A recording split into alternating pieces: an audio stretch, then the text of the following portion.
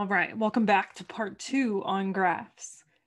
So we ended the last video talking about histograms and how we can clean them up and really learning a little bit about ggplot's code. Now I want to tell you what to focus on. So when you're making your plots throughout the rest of the semester, what we'll be looking for is the following. Okay?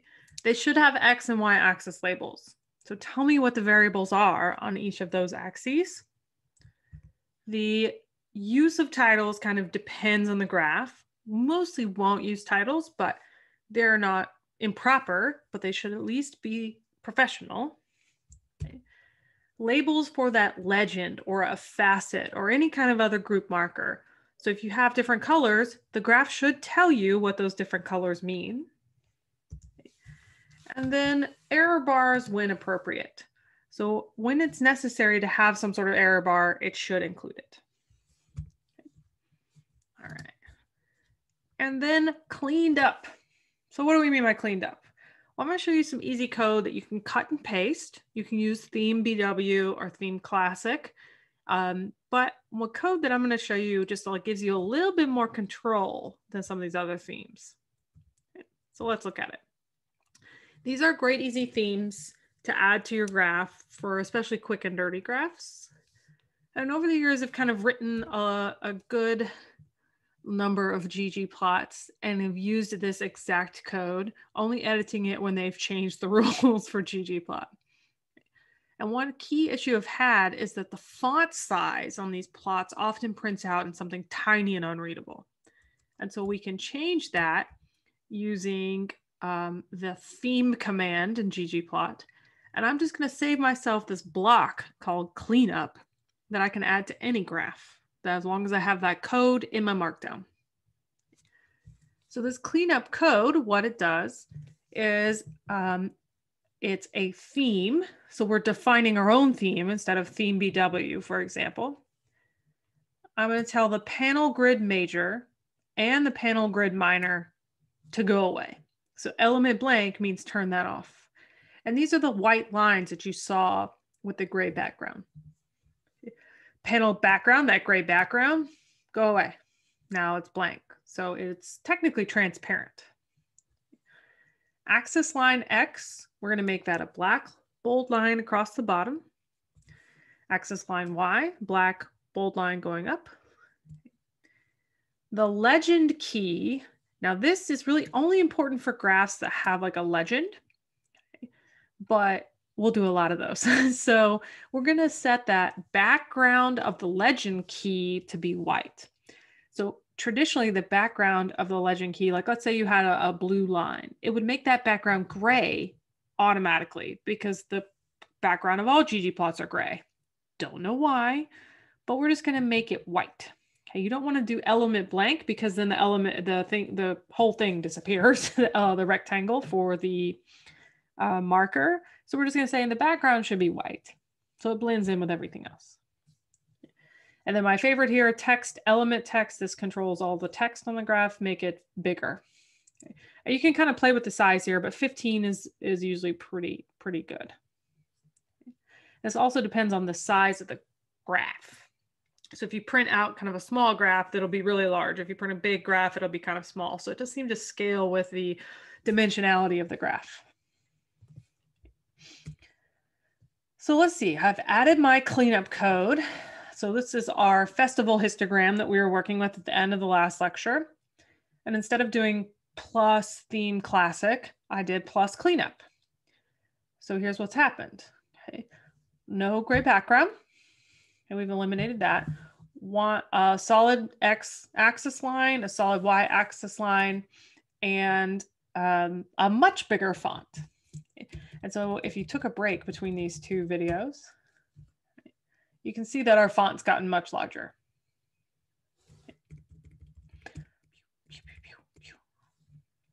Right, much bigger. All right, so that's the end of histograms really, and kind of the basics of a ggplot. Let's get more complicated. So let's move on now to scatter plots. So a simple scatter plot has X on the a continuous variable on X, a continuous variable on Y. or for you guys, maybe this way. A grouped scatter plot has X and Y variables that are continuous, and a legend for our third variable. Okay. This is generally categorical, but it doesn't have to be. It can actually be continuous, and it will color that graph based on that variable. And so let's import some data and get working with it. So I'm going to import this anxiety and exam performance data.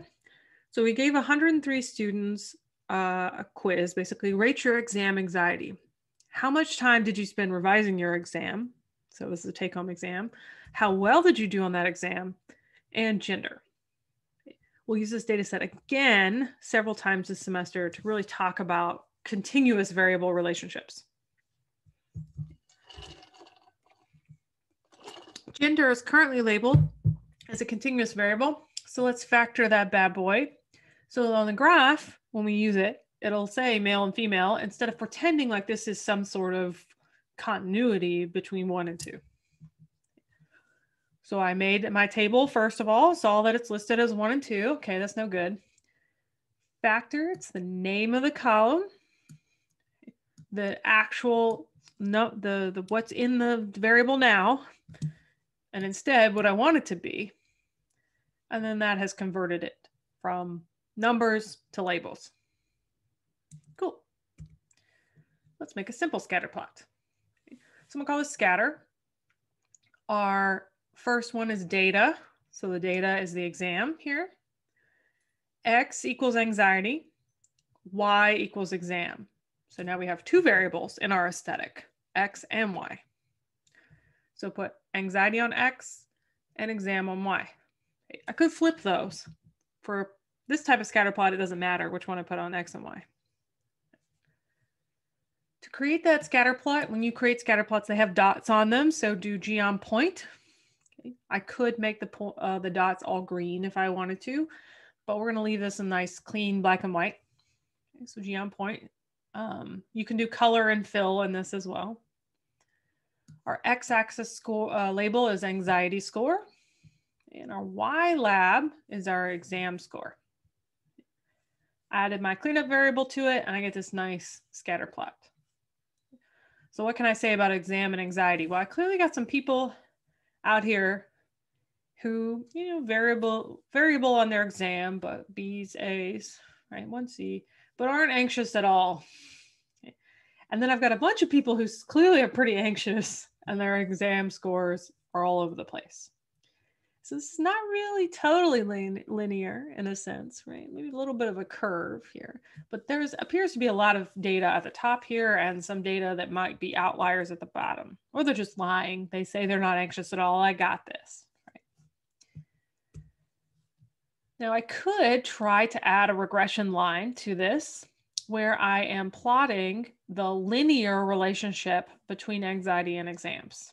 Okay, and we'll talk about regression kind of week 7 or 8. To do that, we added geom point here, okay, but we also added what's called geom smooth. Okay. Geom smooth smooths a regression line. Okay. And there are a bunch of ways to smooth, believe it or not, but we're going to use method equals LM. Okay, and that stands for linear model. So draw me a straight line. And then I made the color of the line black and the fill of the line blue. Okay. So the color of the line is the actual regression line. The fill here is the 95% confidence interval of that prediction point. Okay. And so fill gives me a nice feel. Fill gives me a nice understanding of how confident I am of each prediction point. So let's say if our anxiety score is a 50, here's the range of exam scores I expect you to possibly make. So here's my exact prediction, and then here's a set of scores that I think might vary. So we've talked about confidence intervals before, and so this is the range we might expect the true population parameter. Okay. We're much more confident down here, even though you can tell the spread of the data is quite wide, but that's because we're more confident in our score because we have more data down here at the bottom. So confidence intervals will always narrow where there are more points. Okay. just because, right, with more points, we have more sample size and the standard error, which the confidence interval is based on, goes down. And so out here, it's really wide because we don't have very many points. But back to the ggplot part. So geom smooth here is we'll add a line to two continuous x and y's. And in this case, you would want x to be your predictor and y to be your criterion variable, but we'll come back to more of that later. And so I would say there's a negative relationship between anxiety and exam scores. Okay, so as anxiety goes up, it appears that exam scores kind of go down, at least a little bit. Now, mainly if you leave out color and fill, it's black and gray. Big shock. The default is often gray. So that's how I add a regression line. Now, what if I want to make a scatter plot that colors the different types of people? Okay. So we're going to control the color and the fill, and this time use a legend. And one thing you can do is control what those colors are. And to do that, you might use scale fill manual or scale color manual. And which one you choose is based on what you've used in your graph. So if you've used fill equals somewhere, you use scale fill manual because they match. If you use scale color, if you use color somewhere, you use scale color. If you use both, you also use both. Okay. So if you have a color and a fill, you have to have then a corresponding color and a fill in the manual. If you want to control the colors, if you want to let them do whatever they want, you can leave this out. Okay. But the nice thing about scale fill manual and scale color manual is you can change the labels and the name in the legend. Okay. So name would be the title of the legend component. Labels would be the literal labels that like men and women. Values are what the color codes would be, blue, gray. Okay. You can also use hex color codes. So let's make a big old graph. Okay. So I'm gonna save this as scatter 2. I've got my exam. Okay. X and Y, so anxiety and exam, same one we did before. I now want to color and fill by gender.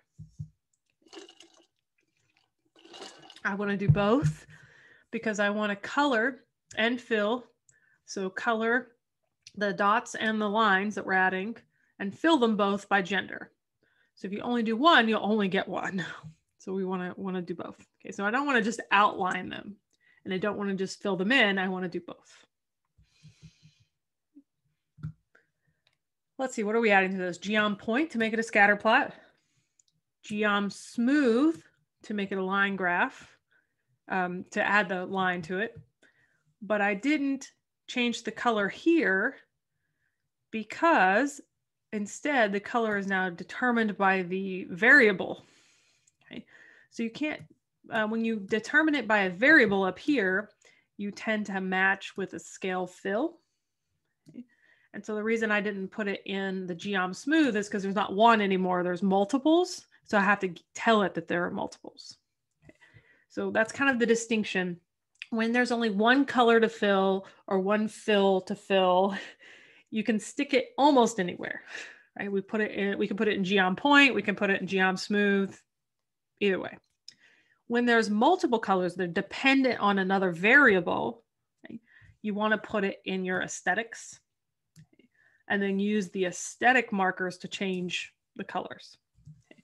So if it's up here in aesthetics, it comes out this way, okay, to change them. You can leave them as their default. I think the default is blue and red, so it's quite bright. Okay. Now, the name here is gender. Okay, so I can make the name pretty long. Men and women instead of male and female, because the data set says male and female, but now I made them men and women, with the caveat that you should look at what order they're in when you are examining the data. Okay. They will come out in whatever order table prints them out in. So it prints them as male and female. And so it's very easy, I see people do this, to say, oops, my fault, sorry, to label this as women and men, thinking you're just going to reorder them. No, no, no. That just relabels them. It doesn't actually change any of the data. So be sure this is in the same order as the data prints out. How do you know? Print out the graph without this part and then add it on top. So run just this portion of the graph and see what it looks like. Values here, I made it purple and gray. So that colored the fill as purple and gray. Now for the color part, I did it men and women and made it purple and gray 10, which is a different color. And so that made my men grouping 2 different shades of purple. It will at least help you out with fill here. Fill is not complete. It's like a partially transparent. Okay. And then for women here, I got 2 different shades, one gray and one gray 10, which is very close to black. So now I've got my dots colored and my regression line colored. What can I tell from this graph? Well, it appears that the pattern is the same for men and women. That's very close. Okay. There's not a distinct pattern for either group. And I could show that nicely with this data. Now with ggplot, try it, screw it up, rerun it. That's kind of my answer here. So let's look at what that graph looks like all by itself. Okay. So I'm going to come down here. And the nice thing about Markdown is I can now kind of scroll through where all those slides are. And let's go down here to grouped scatter plot. I'm just going to tell it to run everything above this so we can get the data we need. Now, hey, make me that graph. Oops, I forgot to run this part first. There we go. Give me this graph. So without that cleanup code, with the cleanup code, but without my scale fill, what it does is it will automatically color these. It's kind of a green and a red. It's kind of like teal on my screen, which is probably not good for red-green colorblind people. So that's why I'm spending a lot of time talking about how do I change the color to something viewable.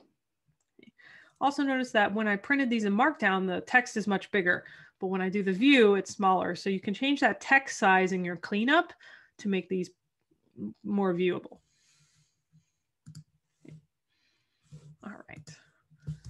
So that's how we can play with like which one was first. Well, men, well, okay, no, it's not readable. One second. Make it bigger. Which one came up first? Well, it's men. So if I don't want it to say male and female, I can now add scale fill and scale color. What happens if you only do one? Let's see. Okay. So let's say I only did scale fill. It's not what you'd expect. It's gonna be great. It's my favorite thing. It actually separates it into 2 separate legends.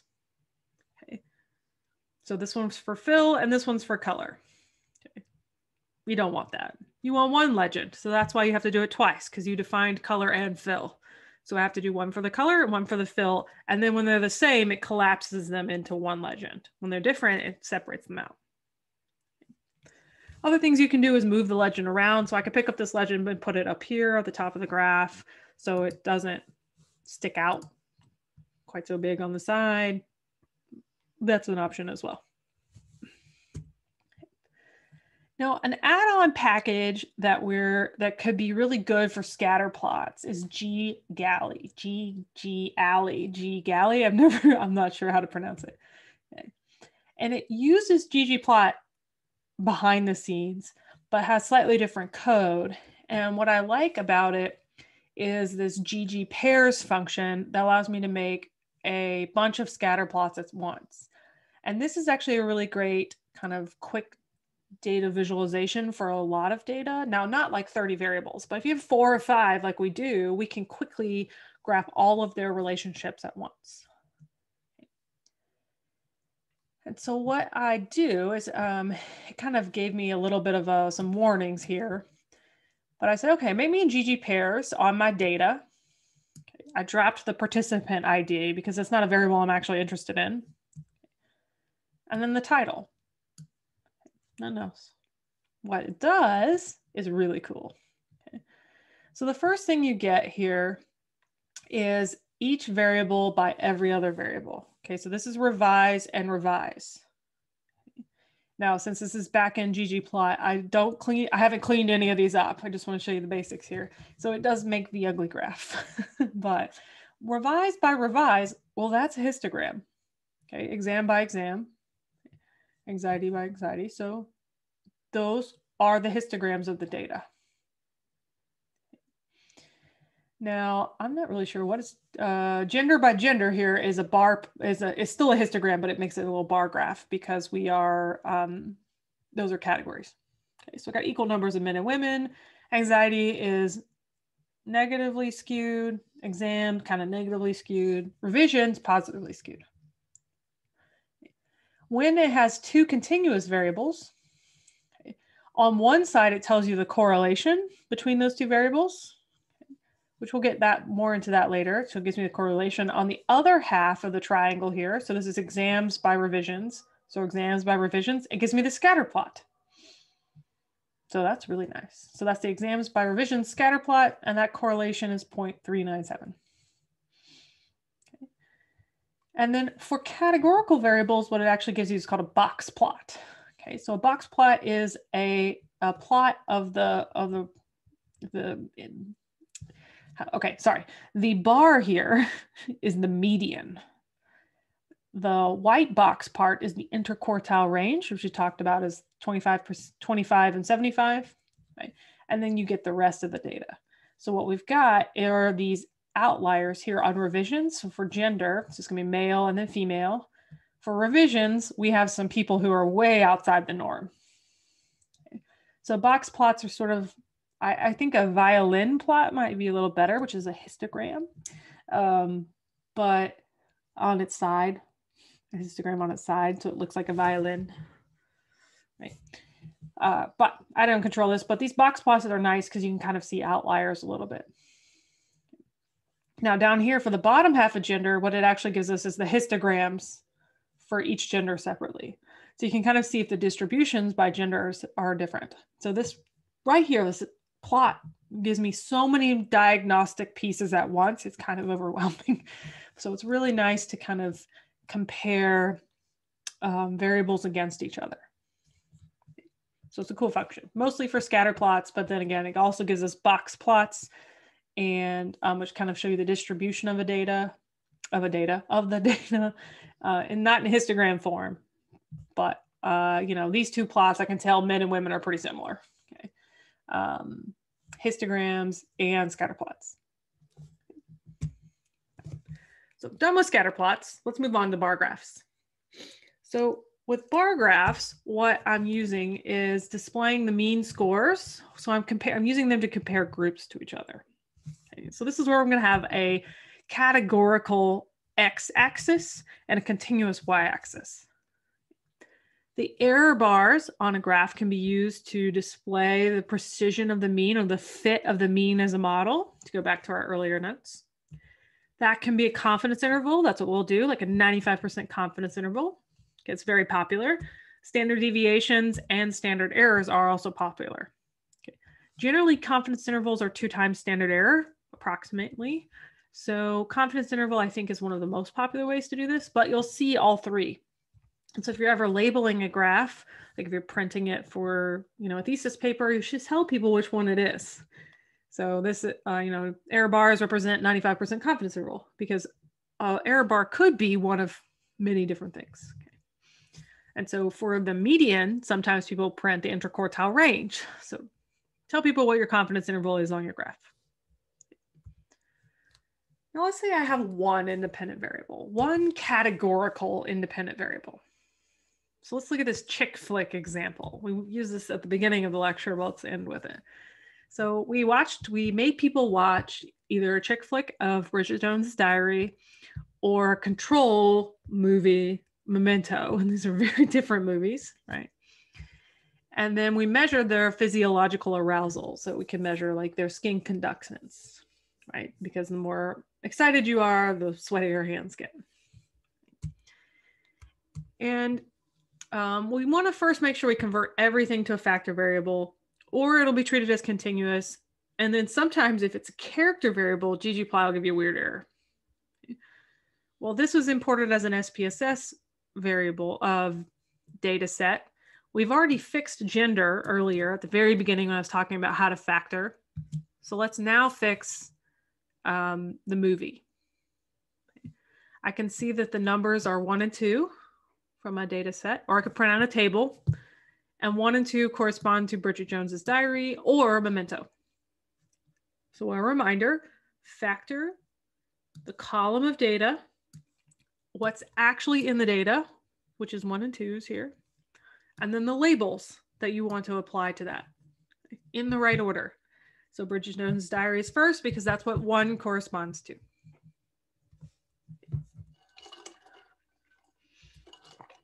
Now, I have made my ggplot. So I have my data set. Here's X, here's Y. And then now I'm going to add something new. So this stat summary function takes the data set and calculates the value for you. So I could add geom_bar, but I would have already needed to calculate the mean to tell geom_bar where to put the bar. Okay. Instead, what I can, instead of calculating the mean and then adding a geom_bar, I could use stat summary to just do all of that for me. Okay. And so stat summary is really great when you have the raw data. If you only have the means, you can use geom_bar and tell it to plot, 1, 2, 3, 4 means. All right. So in stat summary, what we put is fun for function. We've seen that several times with the apply families, but the function here is calculate the mean. The geom that we want to print out is a bar. I could make this a dot. Okay. To have like a dot plot version of our graph. So you'll see these sometimes where they just have a dot in the error bars instead of the whole bar. I want to fill it white and color it black. So remember, color is the outline, fill is in the middle. And then clean that up. It's not a very good graph because we haven't finished cleaning up X and Y here, but we do have our 2 bars. So right away, I can tell that arousal is higher in the Memento movie. Now, to add the error bars, so if you don't know what an error bar is, this is an error bar. These like crosshairs on it, so to speak. They're not crosshairs. There's a name for this. Whiskers. Sometimes this is called a box and whiskers plot. Okay. We're going to use this code. Okay. So stat summary, function of the data. So it's function.data this time. Mean CL normal. So this is a confidence interval of the mean using normal distribution. The geom here is an error bar for this specific whisker shape. And if you don't include these 2 things, you're going to get something that is as wide as the bar and it looks really ridiculous. So try turning that off one time and seeing what happens. Okay. Position here and position dodge means that they're putting them on top of each other. Okay. I can't tell you the number of plots that I've forgotten this on, and it's like the bar is here and the error bars are over here. So this position dodge thing means like, no, but really on top of each other. Okay. Width here controls how wide those whiskers are. 0.9 and 0.2 have always worked for me. I think this is the book examples. This is what I always use, but try changing those and seeing what happens. Okay. What you'll see is the length of the different whiskers and the positions will just move around a little bit. But that puts the bar like right there, right in the middle. It shows us how much variance there is in that potential score, right? So this is the guess for the true population parameter. But I can kind of nicely show that these don't really overlap. Okay, they're the probabilities of their score, not the probability, sorry.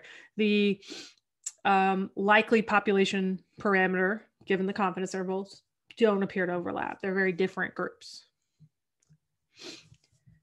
And then last but not least, I can clean this whole thing up.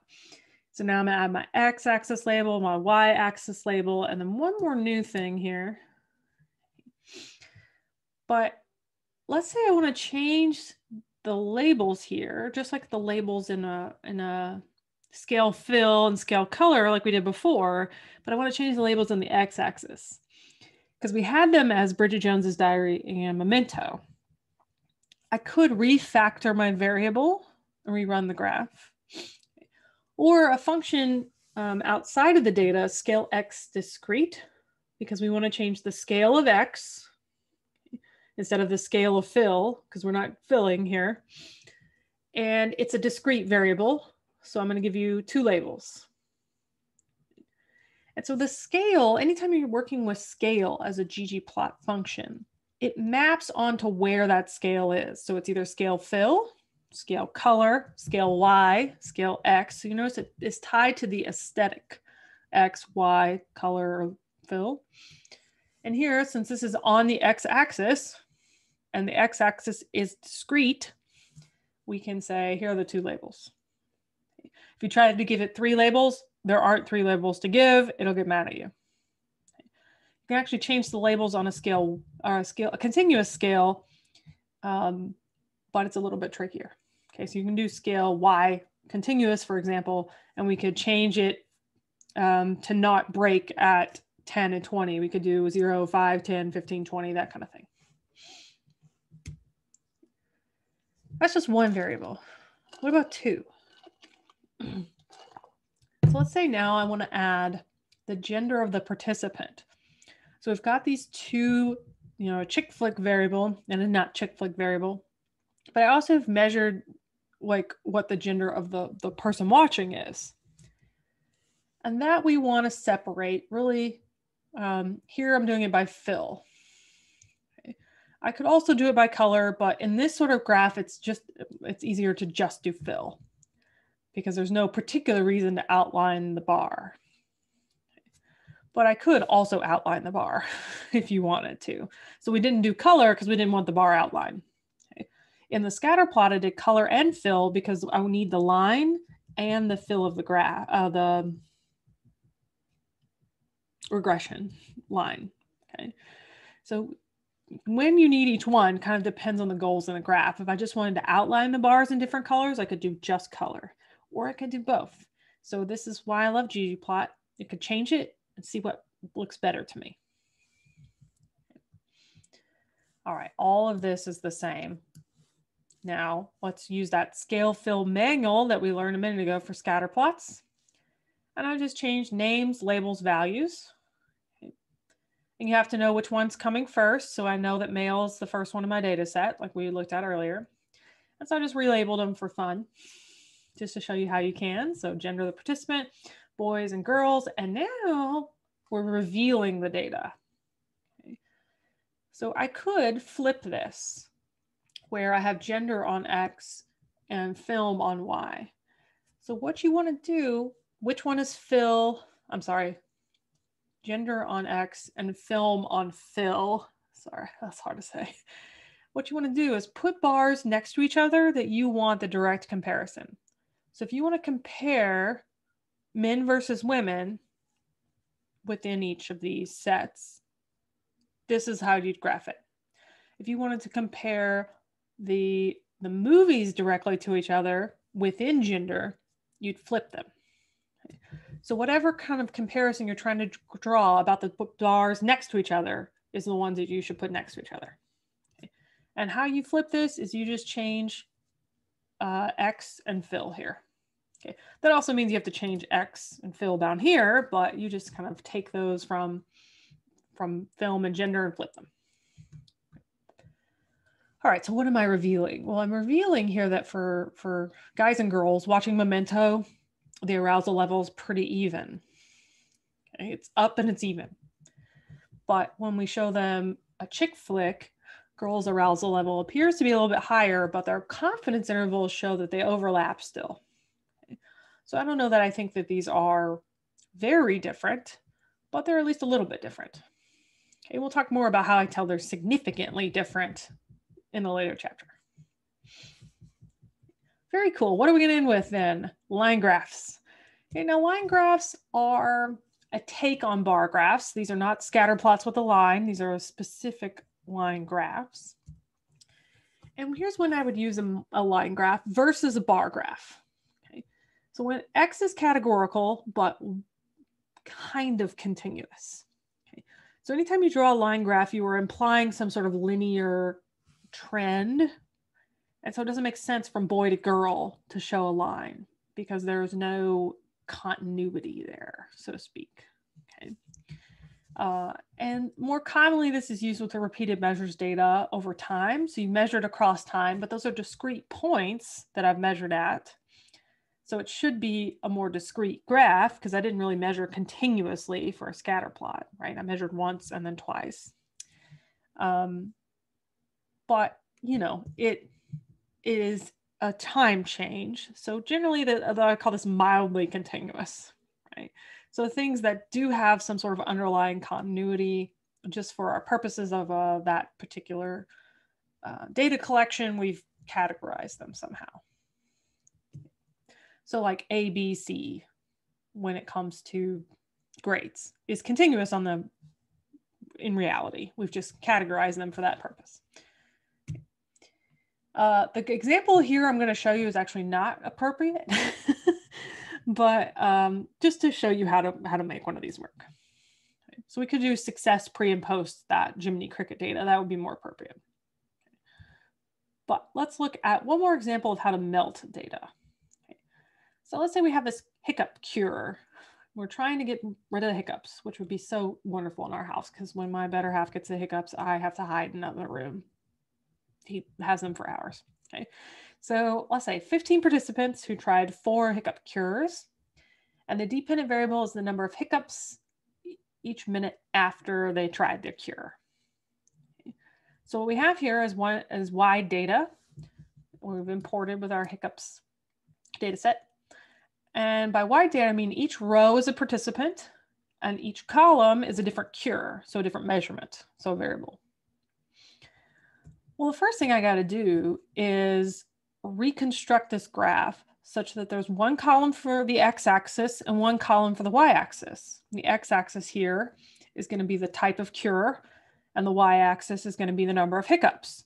So hopefully now this example shows you why the data set has to be go from wide to long, because there's no good way to tell ggplot like, oh, all 4 columns is actually y, and then the column names are x. Okay, instead it's like, no. Just you restructure your data. Okay, one column for X, one column for Y. And many of our analyses also work this way. So that's why we started this lecture with wide to long. Okay. And so we need all these scores stacked up in a single column. So let's do that. I say melt hiccups. And I could actually stop there because there are no other variables, but just to make this super clear how this works, measured is all 4 of these columns. Now the long format version of this is variable in value. And so I renamed, used column names here to call this intervention and hiccups, because that's what those columns are. Now let's throw ourselves into a line graph. What you'll find here is that the line graphs look a lot like the bar graphs because that's what they are. They're bar graphs with a connecting line rather than the bar. So stat summary here, calculate the mean of each intervention and just give it a dot. Then calculate the mean here and make it a line. So this middle part's what's different. Okay, so calculate the mean, make it a point. So that gives us these points, point, point, point, point. Now to connect the dots, this is actually one of the hardest things in ggplot sometimes is connect the dots, believe it or not. What we say is, okay, calculate the mean, make the connection between them a line. So between the mean points here, draw a line. And this here is necessary for mapping the dot and the line together. Okay, so it says aesthetic group here. Group is an argument equals 1. There's one group. Okay, no other factor or variable, just one group. Okay. If you leave that out, you'll get some lines will be doing whatever they want. This thing adds those error bars. Okay. Notice we didn't have to do dodge. Okay, because they're not on top of the bars anymore. So we're basically saying just stick it right here. I think if you can add dodge and it will still look okay, but we're just saying, hey, the width is 0.2, X lab, Y lab, and cleanup. Okay. So the main key here is this one. So add a connecting line between means, and there's only one group. And here's what we end up with. Now, this isn't really appropriate for a line graph because it implies that there's some like continuous trend here and that the trend is going down. But what I can tell from the graph, just looking at it, is that, you know, if you don't have them do anything, they have a lot of hiccups. If you have them pull their tongue, you still have a lot of hiccups. Like a massaging things gets better. And then their other category, which if you're reading the chapter, you'll learn about, it's not safe for work, is the best. Okay, so we got small confidence intervals. All right, what if I have two groups? So two independent variables. Okay. Let's do one more example to end this out. Let's say, is text messaging bad for your grammar? Hint, no, it's not. I have a degree in language, it's not. Okay, but let's measure these children. So the children are split into two groups where they're between subjects. So some of them are allowed to text and some of them are not. Then in a second variable, that's repeated measures. So anytime you hear repeated measures, that involves MELT usually. Okay. Each child is measured now and 6 months later, where they're getting the text or they're not. And we've got some like grammar test to measure them. Okay. The new version of this, I guess, is, does screen time ruin your children? Okay. And the answer is no. Okay. So let's look at that data. So I imported my texting data. Notice that this data set's in Excel. Okay. So we've imported SPSS, CSV, and Excel files all in this lecture. And it's in wide format, so we've got each group, and then there are two measurement times. So if you hear repeated measures, it's in wide format, more than likely, gonna have to convert. First problem, let's fix that factor variable. Okay. And how do I know it's 1 and 2? Well, I'm going to tell you. So anytime it's not clear from the imported data set, I will tell you in the instructions that 1 equals this, 2 equals that. And so we're going to say, okay, factor that texting variable. It's 1 and 2, allowed and not allowed. Okay. Restructure that data so it's in long format. Okay. I'm melting my texting variable, keep the group, repeat, like group needs to stay where it's at. And then our measured variables are the other two, baseline is 6 months. And then I am also going to rename the columns. I've got, instead of group, variable, and value, I've got group, time of measurement, and grammar score. And so one thing I don't know if we made super clear at the beginning in our R lecture is don't use spaces in column names. Okay, we can change this later in ggplot. Don't use spaces in column names. It will let you. You should not do it. It will make you very unhappy. Okay. There are ways to use columns with spaces, but in general, much happier if you don't.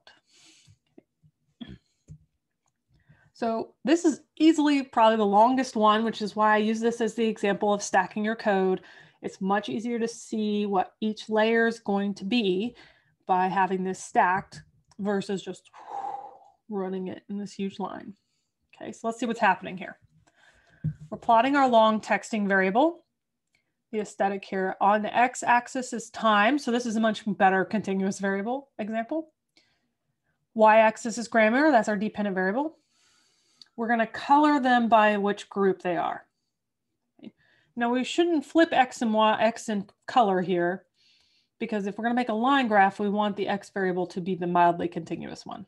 Okay, or bar graph is better. Now we've added the dots.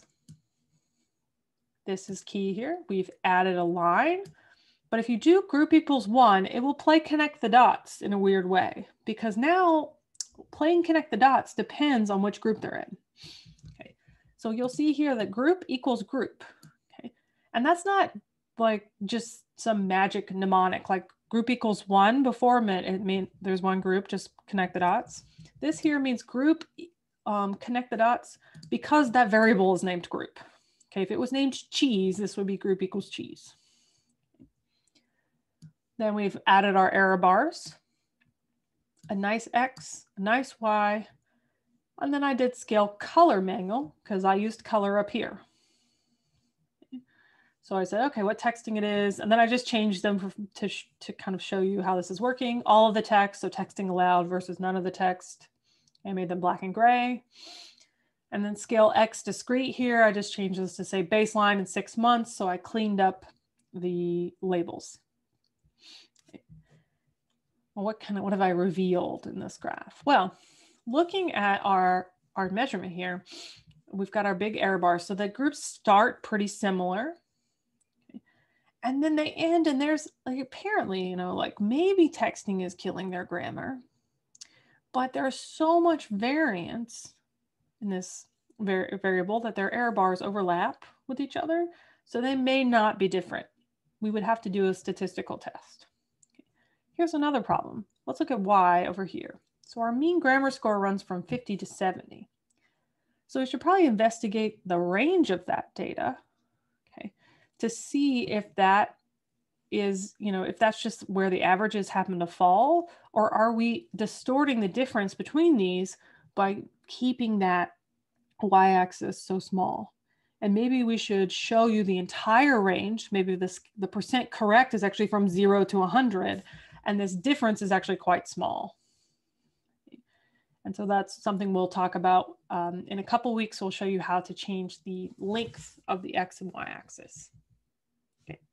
So let's summarize all this up. What have all we learned today? Okay. So in this lecture, what we've covered, okay, is how to prepare your data for working with ggplot. So we talked about factor and we talked about melt.